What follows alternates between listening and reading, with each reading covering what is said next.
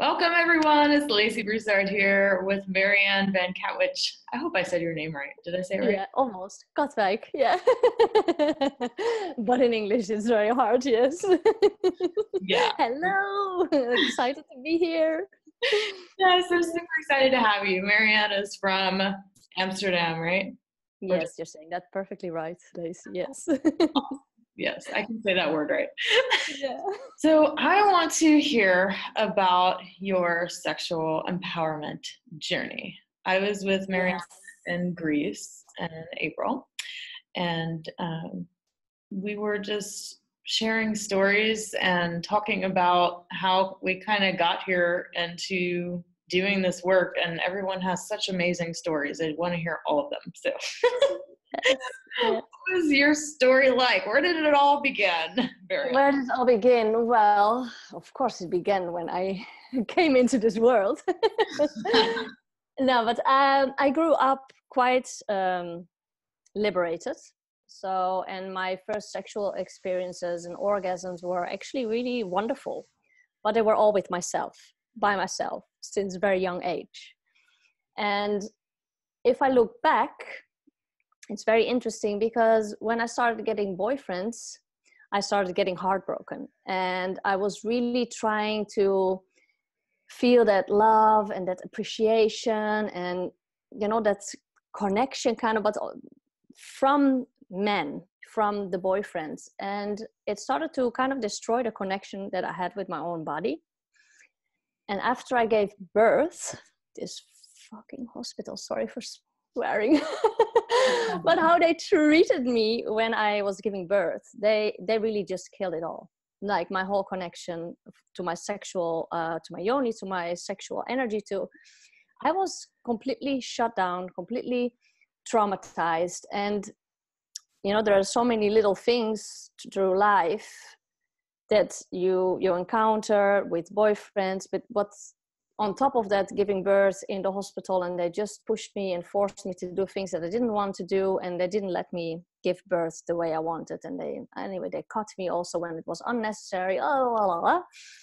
But what I want to say is that all these small things, and then this on top, my body acted as if I had experienced the most horrendous sexual trauma ever. Like this is what my body was showing me. And I knew about the jade egg, and I knew like that I can heal myself. I know this is just my body being in like trauma response or stress response or whatever you want to call it. But I knew that underneath it, I can come back to that place where I was when I was a young child. So I got into the jade egg. I started doing practices, but I didn't really know exactly what to do. So I started reading books, I started studying, and well, that's when all the things that I've been doing as a teenager, all the energy work, all the shamanistic work, everything started coming together, everything started to fall into place. And I just started to fully feel everything again through breathing, through, you know, releasing all the tension, all the stress.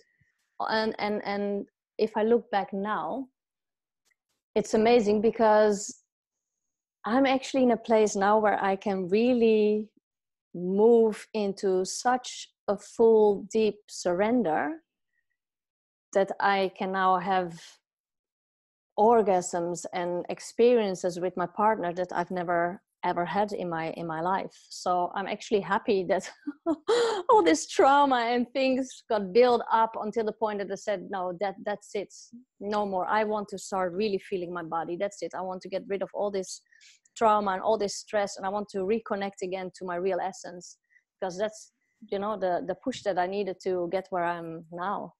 And life is fucking amazing. All the sensations in my body are amazing. And it's not like that I don't ever feel, you know, bad or depressed or angry or all these things. I definitely have days that I'm like, oh God, you know, or feeling angry or feeling sad. But my baseline is very different. Mm-hmm. As a teenager, when all the boyfriends came and I felt heartbroken and I felt like really taken out of my center and disconnected from who I was, my baseline was depression. And now my baseline is calmness. It's I don't want to say happiness, but it's like a kind of calm, joyous state. And whenever emotions come, I'm still at that state, but I can embrace all those sensations from that place of calmness, which is so different. And that's all because I'm so in tune with my own body, so in tune with that magic inside my yoni, so in tune with my womb, with my vagina, with my cervix, with my clitoris, with, you know, my ovaries, with all that energy that's inside our female body. And it's amazing. It's amazing to feel also how, you know, my womb is really connected with the earth. And I say this all the time in my Yoni yoga classes that I give here live in Amsterdam, that, you know, the womb has the exact same qualities as Mother Earth, because this life, you put a little seed in the earth and it doesn't really need so much. It needs, you know, some light, it needs some water, and it will start growing. And it's the same in our womb. You plant a little seed and it doesn't need so much, as long as you keep eating and you drink enough water, then it becomes a baby. Yeah. So the same magic is there, the same power is there inside our womb. And even if you don't ever had a baby, or you don't want to create a baby, that energy to create magic, to create projects, to live your desires, it's all there in your own body. And that's just amazing. And I want to spread it. I want every woman in the world to know that it's everything she ever searched for it's inside your own body. Yeah. Yeah. Oh, wow. So amazing. Okay. So you went from being quite liberated sexually from the get-go. Not a lot of guilting and shaming like we have here in the South where I grew up, which is awesome. We all need to move to Amsterdam.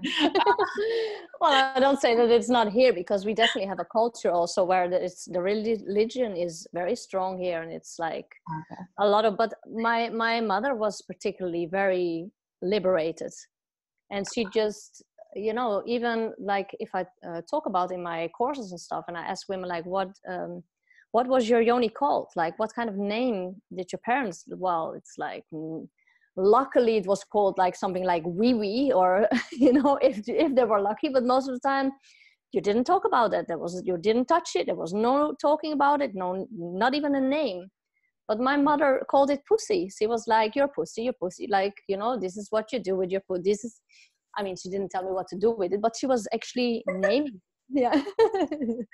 And she did allow me to touch it. Like, she didn't shame me for that. So yeah, that's really, really amazing, because not so many women have that. Also here in Holland, I think it's not so common that it's so open and liberated. Yeah. Well, that's awesome that you had such an amazing mother that was like that for you. My goodness. Yes. For all, so grateful for that. Yeah. For all daughters and sons too. I am curious, what is it that you didn't know that you could experience that you do experience now? Because I think a lot of people go into this work thinking, oh, everything's just fine with my sexuality. I'm liberated. And then they don't even really know what they don't know until they experience it. And I'm just curious, what is it that, you know, kind of growing up how you did, fairly liberated and free, that you didn't know then that you know now? Yes. Yeah, it's kind of hard to put to words. So I'm even closing my eyes here to try and feel like how to express that difference. Mm. But I think what's the difference is that I wasn't, even though I was quite liberated, I wasn't really connected to myself, to my pure inner essence. Because I think that's also why I got so quickly taken out of myself when I started having boyfriends. And also when I gave birth, I couldn't even, you know, give my boundaries. If I would be really fully connected to my essence, to my power, to my magic, to that energy, that force inside my own body, I would be able to fully confidently live my life. I wouldn't need anybody really. Like, of course, you still want people around you, but that connection that you feel when you're doing this work is so deep that even if you are alone, you don't, there is no loneliness. You are just alone. Mm-hmm. But that lonely feeling that a lot of women feel, like they need a partner, they need someone to fill them up, they need someone to give them that good sex, because otherwise they feel that emptiness, that loneliness, or that like there is something missing. And that's something missing that's completely gone. I'm completely filled up from the inside out. I don't miss anything. Yeah. I can go without anybody. Like, you know, I'm not feeling lonely, and I can be completely comfortably in my aloneness. And that's a huge difference. But also this confidence to really go for what I want in life without a doubt. And of course, I mean, there are doubts of like, how the hell am I going to do it? But I know my desire, and I know that I'm going to get there. Mm-hmm. I just don't know how yet. And that's sometimes a little bit confusing, but I know I can do it. And that's all coming from that place of really, really being grounded in my power, grounded and deeply connected to that core essence, that magic, that Yoni magic inside of me.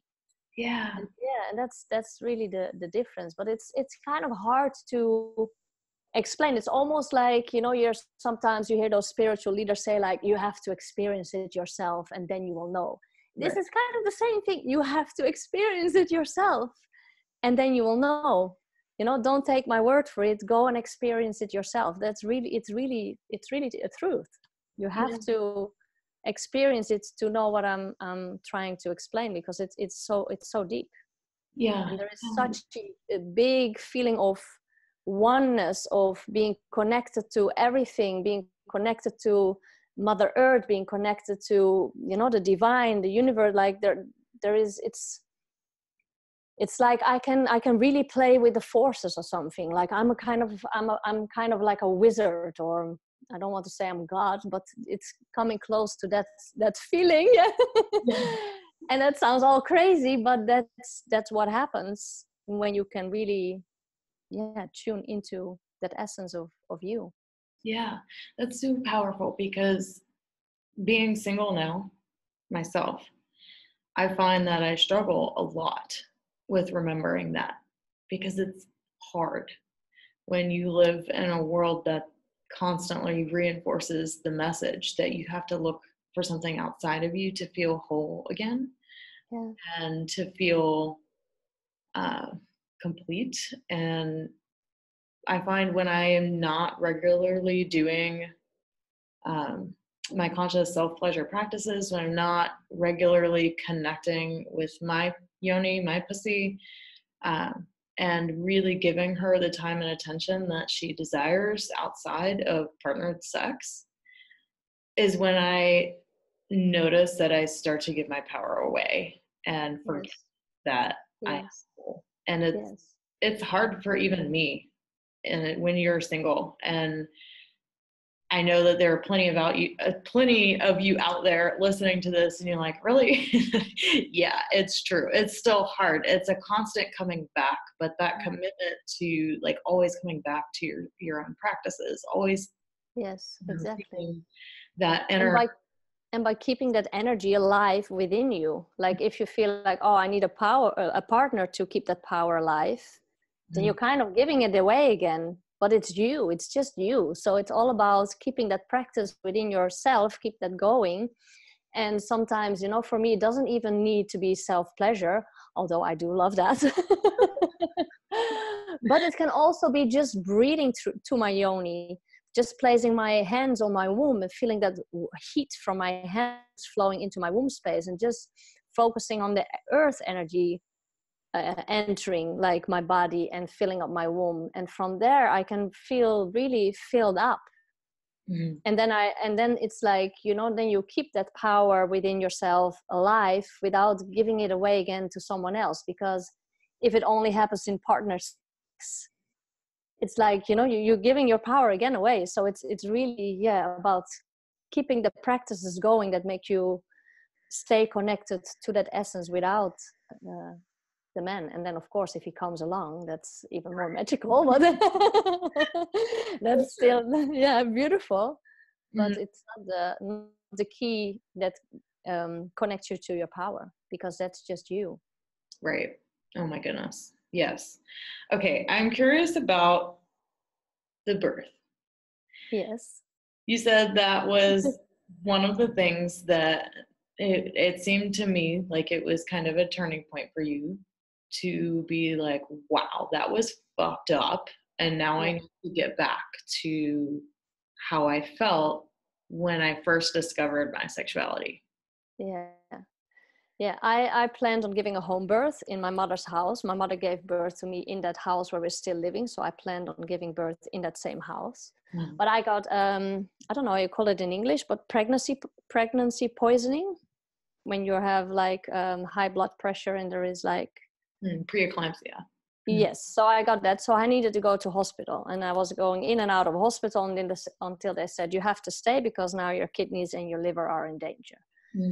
And the baby is in danger. So I'm in danger, the baby is in danger. So perfect. I appreciate the hospital very much for that, of course. Yeah. And I was very happy to be there. But I really I did hypnobirthing training. Yeah. And I know that I'm really good at that. So I said, like, I want to do hypnobirthing. I want to do still my own thing. And they said, okay, you can do that, blah, blah, blah, blah. My partner, because he's Turkish, he was still in Turkey because he didn't have a visa. So I was on my own, and I did ask my mother and my auntie to be there and my best friend to take some photos for my partner. But I didn't have anyone next to me to stand up for me, let's say, or to be my voice if I wouldn't be able to speak up. So I didn't have anybody kind of supporting me. My mother was there, my auntie was there, but they were kind of like, didn't really know what to do. So they put the inducing material on my cervix, and they said it can take like 3 to 6 days before it started working with me. It was 3 to 6 hours. 3 hours, I already big in my body, and I didn't really know what was going on. And then a few hours later, and then they were like, oh, something's already happening.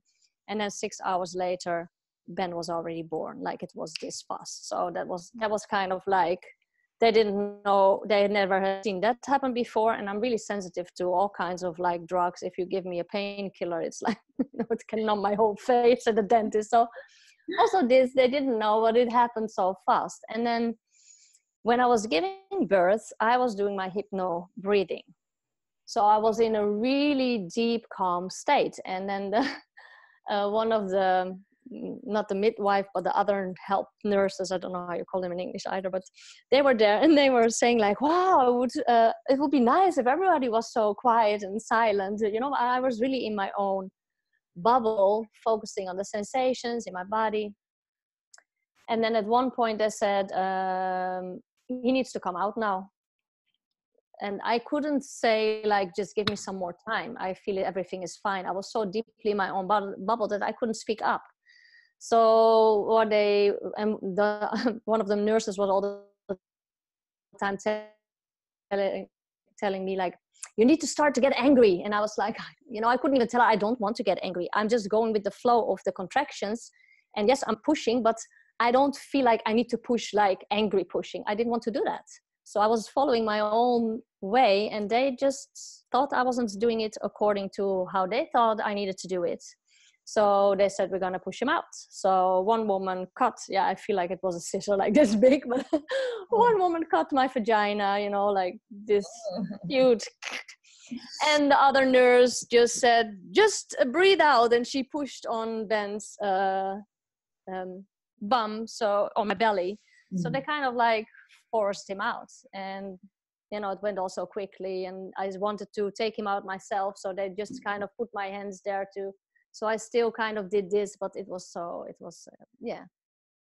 totally like a shock, like how it went, how they took me out of my power. And it was kind of like they told me that I couldn't trust my own body.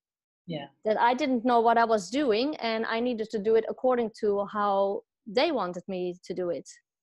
And that just felt so fucked up. Yeah. And even my best friend who was there was filming it. She was seeing everything. She gave birth after, like 2 years or a few years after, herself at home, fully empowered. And she said, wow, Marianne, after I gave birth myself, I realized that you're really right, that I didn't need to cut you.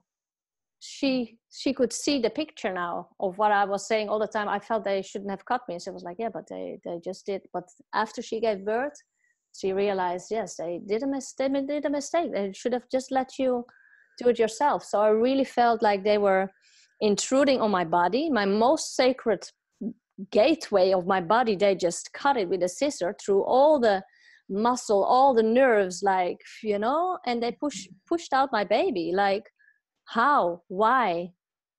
So I think there was a lot of, yeah, like, I'm taken out of my power. I cannot trust my own body. And so all of these things and whatever deeper layers are there that touched this thing. Yeah. Came up, and I think it's just completely shutted my body down, because I remember there was a moment after, you know, when I was home and then Ali came, that I really felt very sexually alive, that I really wanted to make love to him, but I had all these stitches, so I couldn't do that. And I really feel like, you know, if they didn't cut me, I probably would have already had sex then, you know. I wouldn't even have teared up. I would have already, and because of the stitches and the trauma that was there, it just like kind of like, you know, disappeared. And then from there on, I couldn't, you know, feel him. Like whenever he was trying to touch my body, I felt like, you know, so much tension, almost like I wanted to push him away from me. Like, you know, when you have a sexual trauma, you're like, you go into that shock. So it was all the time as if I was going back into a shock state. And I was like, really, and he didn't know what's going on. He felt like, you know, you're not wanting me. So there was all this like emotional things going on of like, you don't want me, I do want you, man. Oh God. Yeah. Horrible. Yeah. This is so common of Yes. many women listening to this right now. And I can almost see their hands raising like, oh my God, the same shit happened to me. Yeah. Yeah. And I'm wondering, what did you do to heal yourself of that, to take yourself out of that trauma response and back to a place of embodied power? Yeah. Yes. Well, it's a long journey, because there are so many layers that you need to go through, so many, you know, and one trauma is triggering all these other things inside of you. So it's like, poof, suddenly everything comes up. So it takes gentle healing steps. And yeah, there are so many things that I've done to get there, but basically is slowly reconnecting to your own body. And I remember that, you know, trying to touch my own body, trying to feel pleasure. In the beginning, I was like, I don't feel anything. I just feel nothing. I don't even know why I'm touching myself. Like, it's boring. It's like, doesn't do anything to me. Until I realized that, you know, I don't need to focus on pleasure. I don't need to go from completely shut down to now I want to be that fully alive woman that's fully in her sexuality, and I'm fully enjoying pleasure in all parts of my body, because that's a really long leap. So instead of that, I decided, you know what, I just want to be able to fully relax. So I went to relax. I started doing breathing. I started doing shaking. I started doing sounding, until I was able to really sound out like my raw, wild sounds. And from there, I could start really gently touching my own body, but from a place that I was connecting not to my body, but to my hands. So focusing on the palms of my hands, feeling that heat from my hands, and then gently let that flow through every single part of my body, just by really gently touching every part of my body, but not focusing on the body, but on the hands. And then I could start to feel like, hey, my body starts reacting, my body starts trusting again, my body starts opening again, and then slowly letting my partner come back in again, having him touch me again, having him slowly come and then enter me. And after a while, like now we have the most amazing sex that I can fully open, fully surrender, and fully feel everything in my body, even more than before the birth trauma. But it does take time. So it's not like, you do 1 or 2 sessions with me and you're healed. It definitely takes, at least a 3-month period of time. And even after that, it takes, you continuing those practices on your own to keep going. There's always more. And sometimes it's funny because sometimes I ask myself, how much more pleasure is my body able to feel? Like, is it capable of more? Right. And it's infinite. Like, it's fucking infinite. Like, it's only more and more and more, which is, it's so amazing. It's like mind-blowing to feel that it can feel more, and there is, after that more, there's even more. Mm-hmm. And it's a journey. It's like, it's a lifetime practice. It's never gonna end. But if you really want to feel that magic inside your own body, then this is what you want to do. Then you will do it every day, because you will feel the effects. You will feel how it's from the inside out. It's like creating a ripple effect, and it's changing not only yourself, but then also, your relationship with your man, with your child, and how you are standing in your business or in your work. So it's really creating a ripple effect, which is amazing. Yeah. Wow. You started releasing the trauma from the birth by what I guess I would call completing stress cycles, right? Yes. The shaking, releasing, like really letting yourself sound and go wild and get all of that out of you, because just like animals in the wild, when they get traumatized, they go shake. And they'll go off in the woods and just shake it off, or they'll do what they need to do to let it move through them. And I love that was probably not something anyone told you to do, but you just had like that instinctual. Yes. And then I wanted to start working with the jade egg. So I started to work with the jade egg. I started reading books. I started doing different courses, until I found like, okay, this is the practice that it's really helping me. And then I went fully with the jade egg as well. So it was, completing the stress cycles, then working with the jade egg. And from there, like now there are times that I don't use the jade egg for a long period of time, but I still feel that connection. I still feel, my whole body is opening, but the jade egg was definitely helping big time also to help me open up into that surrender. Yeah. Definitely. And I love how once you were getting it out of your system, the trauma out of your system, and then you came to this kind of intermediate period of just being able to touch yourself, but feeling it. And as you were saying it, I was like, so she wasn't quite in her body yet, but you were just allowing yourself to open up to the sensation of pleasure. Yes. Almost. And the moment that you do that, you move in your body. That's like the contradiction, because you stay out of your body to make yourself feel safe. Right.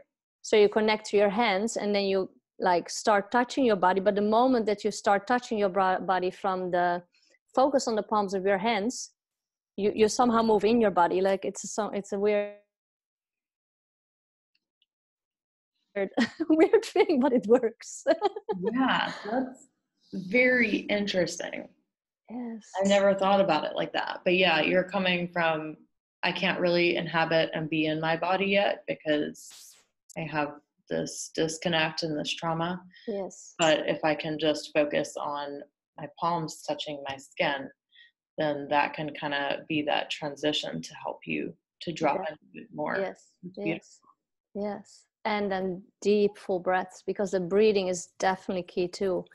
The moment that you breathe more, you can start feeling more. You also get more into your body, because when you're traumatized, it's like you stop breathing in a way, or you have that very shallow breath.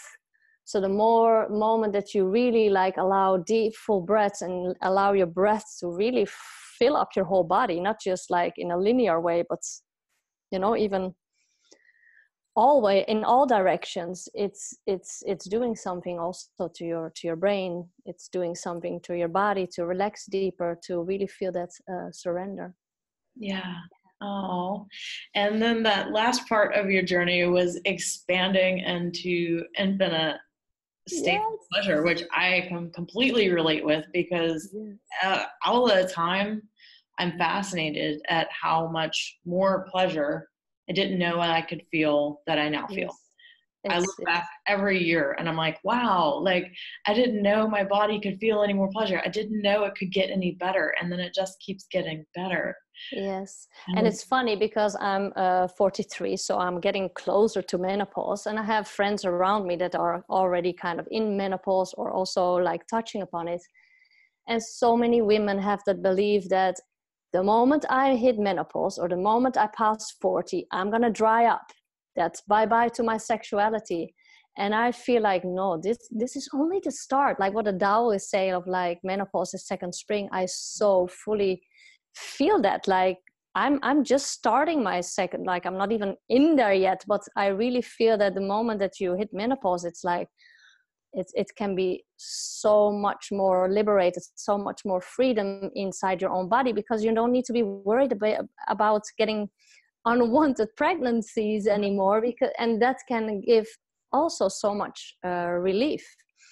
And I feel that if you do this work, if you're really in tune with your body, if you can really feel from that, inside of your body, you will know what your body needs to keep your hormones more balanced, because your hormones of course are doing a shift when you're no longer releasing your ovaries are not releasing the eggs anymore. So something of course is happening in your body. Excuse me. But I believe that if you do these practices, that you can really find that balance in your hormones, so that you can really also in your menopause have infinite pleasurable experiences. yes, hell yes. Yes, yes, yes. I'm super curious what is going to be available to me when I hit menopause, like that wasn't previously, because Yes, my body is no longer spending all of this energy, preparing to make a human. exactly. What is even possible when it's not doing that anymore? Like, How exciting is that, Lacey?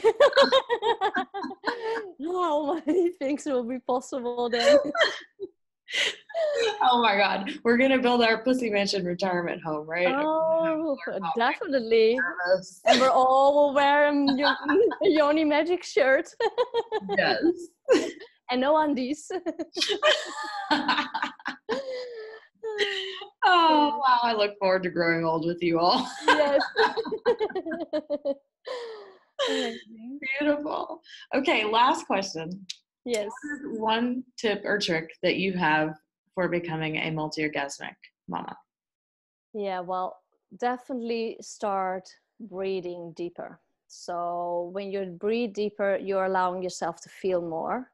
But also, what is a really beautiful practice that I'm doing, because there are so many things that I could tell, but I feel like a beautiful practice is to just slow down, because we're so fast paced. And if you want to feel more, it's definitely about slowing down. So if you just stand with your feet flat on the floor and you bend your knees just a tiny bit, and you make really tiny circles with your hips, like very slow motion, and you close your eyes, you take a few deep breaths, and you keep going with that deep breathing. So you allow your breathing to really be like long and full, and you make those very tiny circles with your hips.